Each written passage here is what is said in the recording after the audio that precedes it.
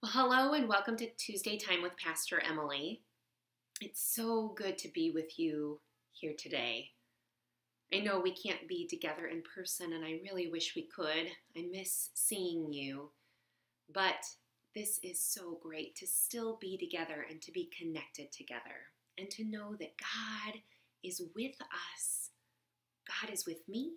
God is with you in this place right now. So as we begin, we always begin with our Tuesday Time with Pastor Emily. We are going to light a candle. And we light a candle as a reminder that God loves us, that God created us beautifully and wonderfully just the way we are, that God created us in God's image, that God's light shines in and through us wherever we go, and that God is with us right now in this time and in this place. So let's go ahead and light our candle, remembering God is here with us. And as we light this candle, we're going to do our candle ritual that we always do together. So join with me. God's holy light surrounds us. Only good can come in. Only good can go out. Amen. So we will put our candle, a reminder that the light of God is with us right now in this place. So we're going to go ahead and read a story, again from the Children of God Storybook, which is their biblical stories rewritten by Archbishop Desmond Tutu, who was also a Nobel Peace Prize winner. And if you don't know who Desmond Tutu is, Archbishop Desmond Tutu, might be an opportunity sometime this week to look up who he is and talk about what he's done and who he is. Be a great time to learn about him. So we've heard the last several weeks about how Jesus ascended into heaven, and then the Holy Spirit was sent upon the disciples of Jesus and the followers of Jesus to help and guide the disciples as they proclaim the good news of God's love to the world. And so we learn more and more about how the early followers of Jesus, the early church, did this, how they spread the good news of God's love, and we learn more about some of these early disciples. And so we're going to learn about today one of these early followers of Jesus, one of the early church leaders. His name was Paul. And the story we are going to read is called God Calls a New Leader. Paul Follows Jesus. And this is based on the book of Acts in our New Testament, in our Bible, and it's based on chapter 9.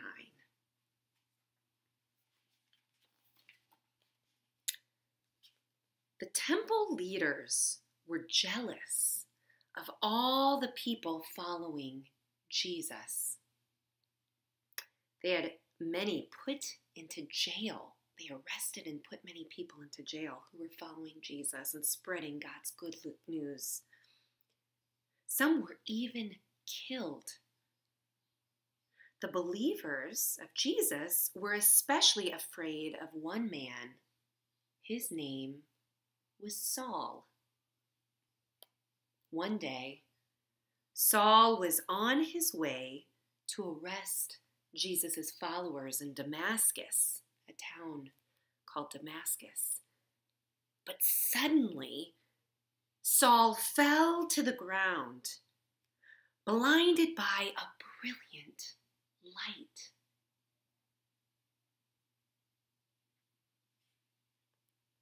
Saul heard a voice saying, "Saul, Saul, why are you attacking me?" It was Jesus speaking to Saul. For 3 days, Saul was blind and did not eat or drink. On the 4th day, he had a change of heart. His heart changed. Now he believed that Jesus was indeed the Son of God. Saul was baptized. He changed his name from Saul to Paul. He wrote many letters to encourage the new churches in distant lands. And we know about those letters because we read them in our Bible. Lots of those letters, if we hear 1 Corinthians or Philippians or Galatians, those were all letters that were written to churches by Paul, who was once named Saul. Many people asked Paul questions, including what was most important to God. Paul answered, faith, hope, and love. Can you say that with me? Faith, hope, and love. But, Paul said, the greatest of these is love.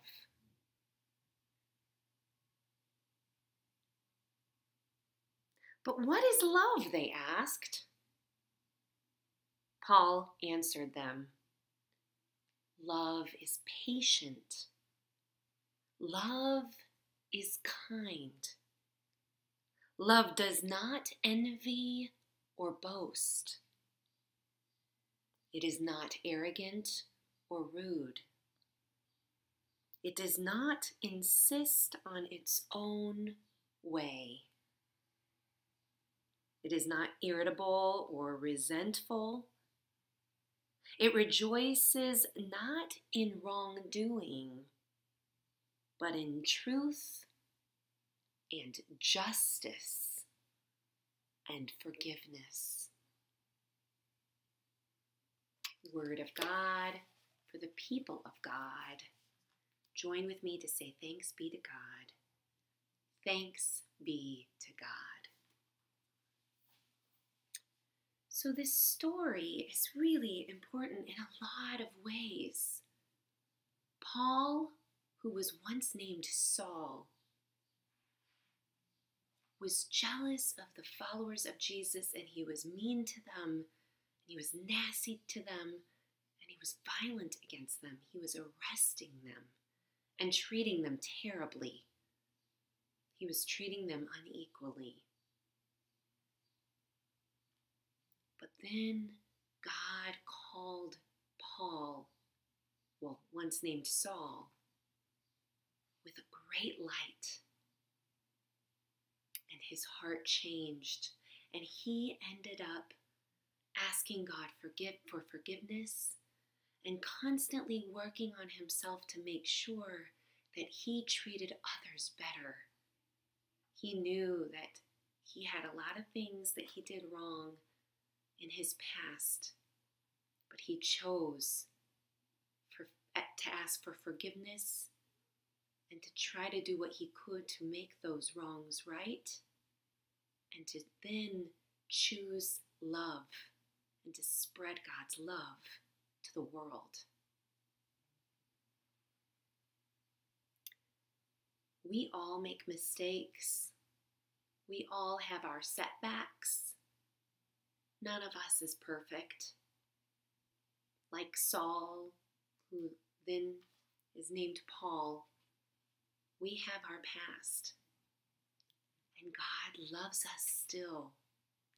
And like with Saul and then turned into Paul, God continues to call on us to say that we are beloved, and that if we ask for forgiveness, that God forgives us. And that God calls us to choose love and justice and goodness. What good news is that? Let's go ahead and pray.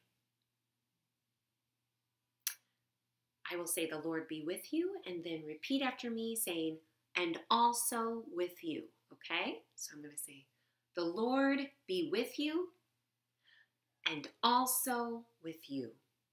Let us pray.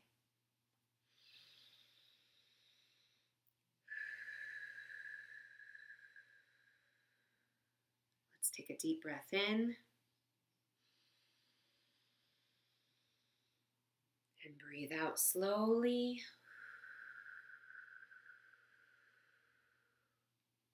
And take a deep breath in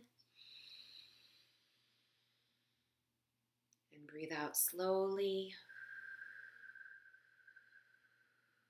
And you might place your hands as we continue to breathe in slowly on your lap or by your sides. Take a deep breath in and breathe out slowly. You might roll your shoulders back. Try to get comfortable. Roll your head. Take a deep breath in. And this time imagine filling your lungs with the love of God. And as you breathe out all the things that are upsetting you and bothering you and worrying you today onto God, because God cares for you. Let's do that again. Breathe in the love of God. And breathe out all the things that are bothering you right now. Lay them at the feet of God, because God cares for you. Let's breathe in one more time.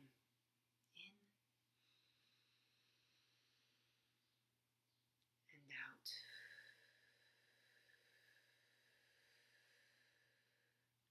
Dear God, thank you for loving each and every one of us so much. Thank you that you call on our lives, you call on us even when we make mistakes. Forgive us for our mistakes, especially when we have done something to hurt someone else, whether we mean to or not. Help us to have faith in you, to have hope that you are with us and that you hope for love and peace and justice in this world. And especially help us to know we are loved and to share your love with others. In your loving name, Amen. So now we're going to sing a song together, and it's called Siyahamba. If you can repeat after me, Siyahamba, Siyahamba. It is a South African song and hymn that is we're going to sing it in 3 different languages. We're going to sing it in English, which it means we are marching in the light of God. So you know how we have our light, our candle, and how we heard about Saul, who was once named Saul, that God came upon Saul with light and brought light onto Saul and transformed Saul's heart.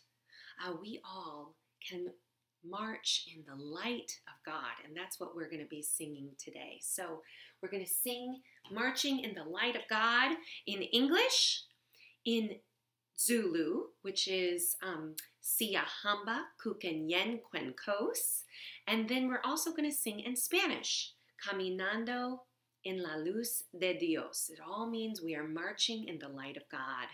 And so I'm going to teach you I'm going to have you repeat after me so you can hear the languages and learn the languages, and then we're going to sing it together. So the first part is going to be, we are marching in the light of God. We are marching in the light of God. Okay? Then the second language is going to be Siyahamba, Siyahamba, Kukenyen. Repeat after me. Kukenyen, Kwenkos, Kwenkos, Siyahamba, Siyahamba, Kukenyen, Kukenyen, kwenkos. So let's say that all together. That's the verse in Zulu. So Siyahamba, kukenyen kwenkos, Siyahamba kukenyen kwenkos. Siyahamba kukenyen kwenkos. And then in Spanish, it's going to be caminando, en la luz de Dios, caminando en la luz de Dios, So let's say that all together in Spanish. Caminando en la luz de Dios. Caminando en la luz de Dios. Caminando en la luz de Dios. Caminando en la luz de Dios. So we're going to sing it in English, then in Zulu, then in Spanish, in English one more time, and then the last time we're going to sing it, and I'm actually going to be leading the first 4 times, but then the last time we're going to sing it in Zulu again, the Siyahamba kukenyen kwenkos, and that last time you'll get to be led by a bunch of youth from our youth group, the Edgewater Congregations Together youth group, as well as from other youth in the Edgewater Youth Coalition. They are 6th through 12th graders who went on a mission service and learning trip last summer, and so this is part of when they led this song for the church that they sang at, that we stayed at last summer that hosted us, and we have permission from all of the youth to share this video. So join with me, let's stand up, and you can clap with me and dance and march if you'd like. We are marching. We are marching in the light of God. We are marching in the light of God. We are marching in the light of God. We are marching in the light of God, light of God. We are marching. We are marching. Oh, we are marching in the light of God, light of God. We are marching. We are marching. Oh, we are marching in the light of God. Siyahamba. Siyahamba kukenyen kwenkos. Siyahamba kukenyen kwenkos. Siyahamba kukenyen kwenkos. Siyahamba kukenyen kwenkos. Siyahamba. Siyahamba. Oh, Siyahamba kukenyen kwenkos. Yen kwenkos. Siyahamba. Siyahamba. Oh, Siyahamba kukenyen kwenkos. Caminando. Caminando en la luz de Dios. Caminando en la luz de Dios. Caminando en la luz de Dios. Caminando en la luz de Dios, de Dios. Caminando, caminando, oh, caminando en la luz de Dios, luz de Dios. Caminando, caminando, oh, caminando en la luz de Dios. We're marching. We are marching in the light of God. We are marching in the light of God. We are marching in the light of God. We are marching in the light of God, light of God. We are marching. We are marching. Oh, we are marching in the light of God, light of God. We are marching. We are marching. Oh, we are marching in the light of God. Siyahamba.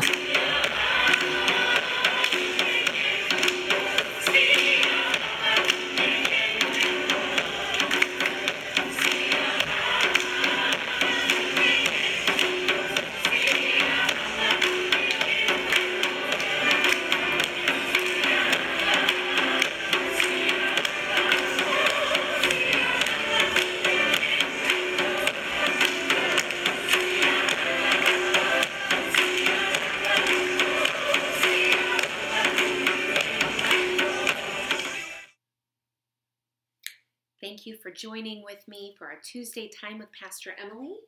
And we're going to go ahead and end our time like we always do with our closing candle ritual to remind us that we take our light with the light of God with us wherever we go. So let's say it together.